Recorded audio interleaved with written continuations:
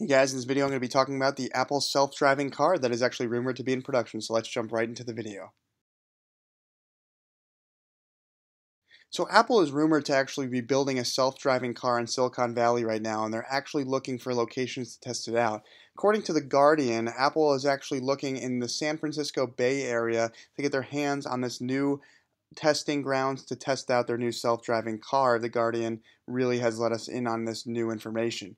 Documents actually show off the rumored car, and the car project appears to be much further along than many of us were actually expecting. Apparently, back in May, engineers from Apple's special project actually met with GoMentum Station, which is a 2,100-acre naval base, former naval base in the San Francisco Bay Area that's very, very secretive with barbed wire, big fences, everything, you name it. Apparently, The Guardian is saying that Apple would like to actually test out their self-driving car there to release it in the near future.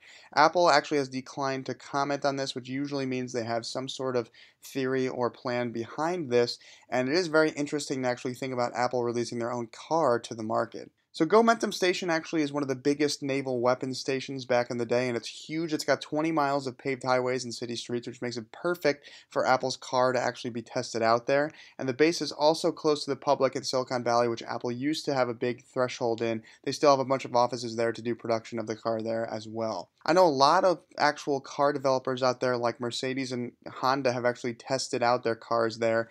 Other actual factories and brands have tried self-driving cars there as well as a good testing ground for those.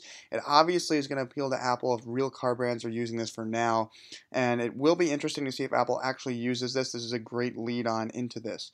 Now, the GoMentum Station apparently was postponing certain things to actually make room for Apple to keep everything moving and that sort of thing, but Apple actually still has declined to comment on this. But a self-driving car has always been in the actual repertoire for Apple, the theory of moving into the future, so we'll actually have to wait and see. Many technologies, as you guys know, like Uber and Google services have started to actually get into car services, and so it would make sense that Apple would get into the car service themselves. Silicon Valley actually has been a big place for robotic cars and self-driving cars to be tested, and would make sense for Apple to do this. They have a lot of money, a lot of capital to actually just go invest in the cars, invest in the area, and big name companies like Tesla, Google, Volkswagen, Mercedes-Benz have tested on this ground before. So Apple actually should have a good chance of testing its actual car there and testing its waters. GoMentum Station said they had to actually sign a non-disclosure agreement with Apple, which is an NDA, means that they cannot actually share any proprietary information or details related to this. They can only say that they're actually working with Apple at this location, but that's about it. They can't release any other specs besides that. But overall, this is very exciting news, guys. The Guardian is a great, reliable web news source, and I'm excited to see what Apple will do with their car. I know CarPlay is becoming very popular in cars. It's rolling out this year. It should be a big deal.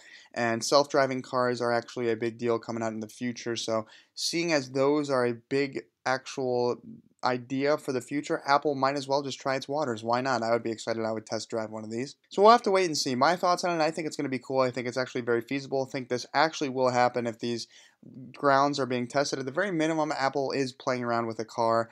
If they don't release it in the near future, they're definitely getting some hands-on experience for the future. So I think they will come out with one some point in the future. Who knows when, though. Hopefully you enjoyed this commentary. If you did, be sure to subscribe to the Macintosh Review. Go ahead and click the subscribe button and follow me on my social networks down there. I post on those regular basis, so those are great ways to follow me. Also, be sure to stay tuned for more videos to get paid iOS and Android apps for free down there in the description, and I will catch you guys in the next video. Peace.